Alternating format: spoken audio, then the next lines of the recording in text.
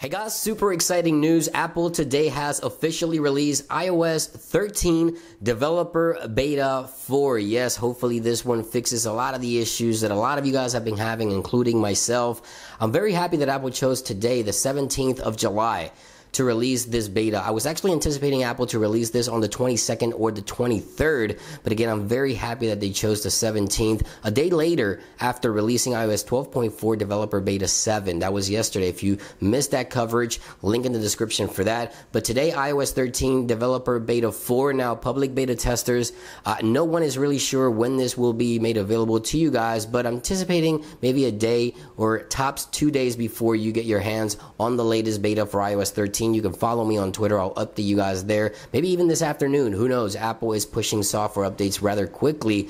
This only took approximately 2 weeks from the original release of iOS 13 Developer Beta 3 on the 2nd, and about a week or so from the re-release of iOS 13 Developer Beta 3, so we see Beta 4 today. Now, the size of the download on multiple devices, I've tried this on the Plus models here, the Max, also the iPhone 8 and the iPhone XR. It looks like 600 to 690 megabytes, give or take, coming from Beta 3 to Beta 4. Now, let's go ahead and take a quick look at the build number. Of course, you guys, if you are a developer, go to General Software Updates, and this will populate on your device. But the latest build number for Beta 4 is 17A5534F. Now, I've only had iOS 13 Developer Beta 4 installed on this iPhone for approximately an hour to an hour and a half, and I haven't dug around the software deeply to find everything that's new. However, there's two standout features that I want to share with you guys, and of course, you guys can anticipate my follow-up video tomorrow or the latest 2 days from now here on the channel for everything that's new. I'm going to be comparing it to Beta 3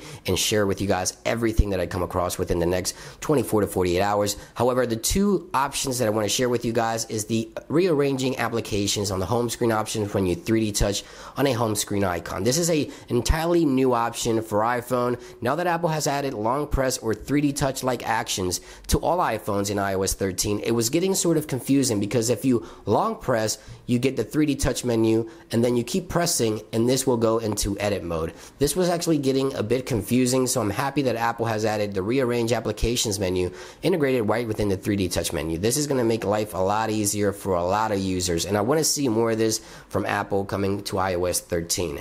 Now, in the messages application, if we go into messages and we double tap with 2 fingers, we can go into edit mode and select the message threads that we want to delete if we want to do that. I'm not quite sure how great that actual feature is. It does work properly so far in Beta 4, but it just gets confusing. Sometimes I tap into the actual message thread and it doesn't work properly, but it is there. I'm just very, very happy that Apple has added this new option to the 3D touch menus. And as I mentioned, guys, I've only had this software installed for about an hour, hour and a half, and I haven't had a chance to dig through the entire software, but anticipate this video coming shortly. Everything that's new, 24 to 48 hours, I'm going to be testing the battery, and you guys already know my follow-up is coming here shortly. Thank you for watching this quick update, letting you guys know that iOS 13 Developer Beta 4 is currently out. I hope you guys enjoyed it, and I'll see you very soon.